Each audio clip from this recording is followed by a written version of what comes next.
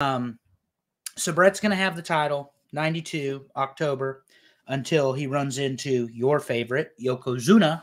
Yes. WrestleMania 9, Las Vegas, the debut of Jim Ross. We saw the two Doinks, Money Inc. versus Hogan and Beefcake.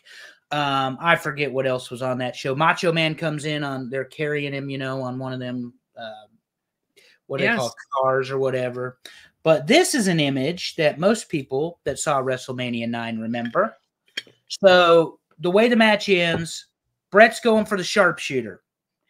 Has Yoko's legs in the sharpshooter, which that in itself is very, very impressive. I don't care what anybody says. Because Yoko, even in 93, Yoko was 450, maybe 475, but he was not probably 550 pounds or whatever they had him advertised. He was busting toilets, yes. But he was big. Bret picks his legs up, has him in the sharpshooter. Fuji throws the salt in the eyes. Yoko wins the title. Here comes our hero, Terry Bollea, Hulk Hogan, who beats Yoko in 18 seconds for the title. So Terry Bollea, Hulk Hogan, leaves the 5-time WWF champion from WrestleMania 9. Bret Hart leaves without the belt. This is why I bring this up, Madusa. Bruce Pritchard has stated over and again and again and over and over and again that the whole reason they put the title on Hulk, who had come back, a couple months prior, was to have the European tour so they could draw. Bret Hart is a big fucking deal in Europe. Yeah. So in a loud, clear voice for all of your fans to hear, is Bruce full of shit or what is this? Bruce knows more than we do, or he's just the best swerver in the business. So he's the one that worked with them behind the scenes. So who are we to say, who are we to tell Bruce if he's right or wrong? Either he's a great bullshitter or else it's the truth, right? Bruce he's a smooth talker anyway, and I don't know why he would lie about that, but I think there's some things we'll never know. Damn, you gave a company answer. I hate when you do that. But no, in all seriousness, one of the reasons too they returned to Bret is he is, and after Hulk leaves, he is the company man. They can always rely on him. And he was an international star. Bret Hart on the marquee over in Europe drew money. And they knew he was going to have good wrestling matches. Yeah. So what was it about Bret, do you think, that European audiences like so much? That he was a more approachable, likable, accountable wrestler. He was a heartthrobber. People could relate to him. You didn't see Bret sway too much. It was just, this is Bret, this is what you're getting.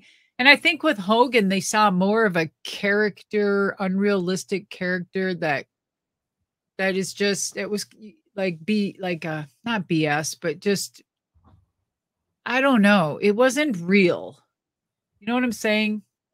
Mm-hmm. He was bigger than life, and he was great because the character, was the, biggest star of the day.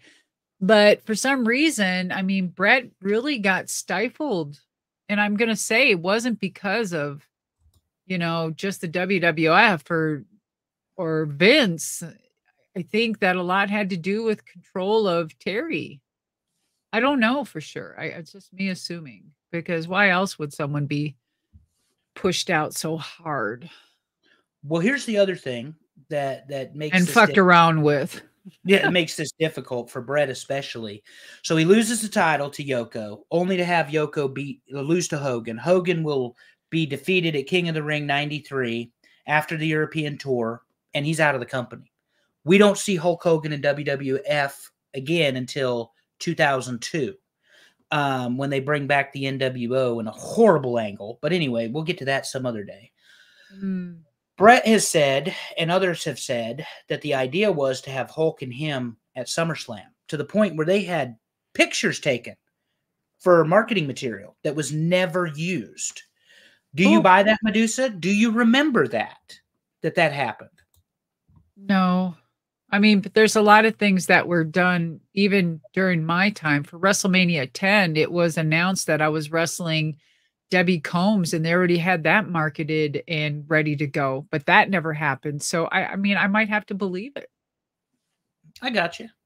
So we are going to wrap up, but what we're going to wrap up with, so we have a nice breaking point, is Bret getting the title back at WrestleMania 10. You just There's my man. That's my man right there, Yokozuna. And look at your big man that you used to do his hair. Yes. Yoko. Yes. And Fuji looking devious as ever out there. Yes. So Bret Hart runs 93 without the world title. Yoko's got the title. Yoko takes on Undertaker at Rumble. Bret wins the Rumble along with Lex Luger. They become the first joint pair. So they do this little triangle thing. Bret's going to wrestle Owen in the opening match of 10, which some people still say is a top 5 WrestleMania match ever. The chat, you can tell me if I'm wrong there, but I'm fairly certain I have that right, that most people are putting that in the top 5, if not 10 WrestleMania matches ever, and we've got 40 WrestleManias at this point. So that's a lot. Yeah. The other thing is that Luger is going to lose to Yoko by DQ. Bret's going to beat Yoko for the title. That will end Yokozuna's run as the champ. Is that WrestleMania 10? That's WrestleMania 10. That's in New York City, Madison Square Garden. You were on the card. Yeah. This is the main event. Bret, Yoko, 10. So we know they went to Bret because of Ric Flair. They take a year off of Bret, and they have Yoko basically run, Yoko and Hogan anyway, run 93, and Yoko runs into the winter of 94, or early 94 anyway.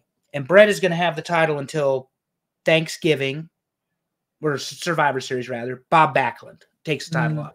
Yes. But why did Vince go back to Bret, do you think, for this second title run? Again, because he's a company man. He knows he can count on Bret. He knows he's not going to cause any shit. And again, it's just kind of like how he felt with me. He knew what he was getting. I was a company girl, and so was Bret.